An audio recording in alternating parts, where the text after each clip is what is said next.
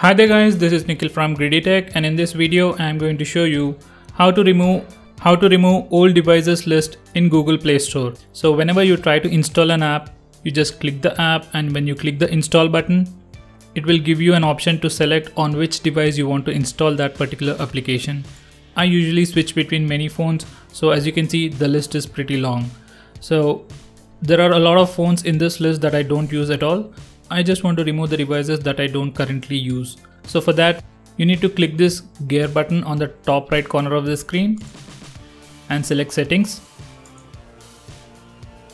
In this page, you will see the list of devices I have signed into using this particular Gmail account.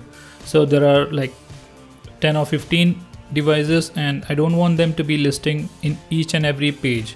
So I can simply uncheck this box and they will be hidden. Unfortunately, we cannot completely remove these devices.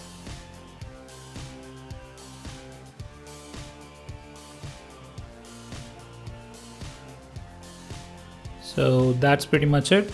This is my latest device and I don't need any other device. Okay, I need this one.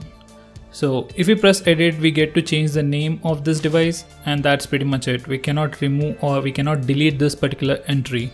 So let me just rename that entry.